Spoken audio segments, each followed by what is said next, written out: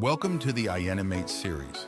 In this video, we'll explore the art of animating dilating eyes. Select the image or template you want to animate. You'll see two layers, the eyelid layer and the eyeball layer. Use the buttons to arrange them in front or behind each other. Scale the layers as needed. Next, add a circle from the Shapes menu at the top. To keep the circle shape, select Constrain Proportions while resizing. Choose a color from the palette or use the color dropper. Duplicate the slide, and in the second slide, place the small circle at the center of the pupil. In the third slide, enlarge the circle and position it at the center of the pupil. Then use the backward button to place it behind the eyelid layer. Select slides 2 and 3 and apply the magic move transition animation.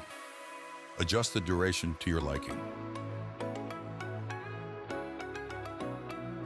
Preview your slideshow and your Eyenimation is complete.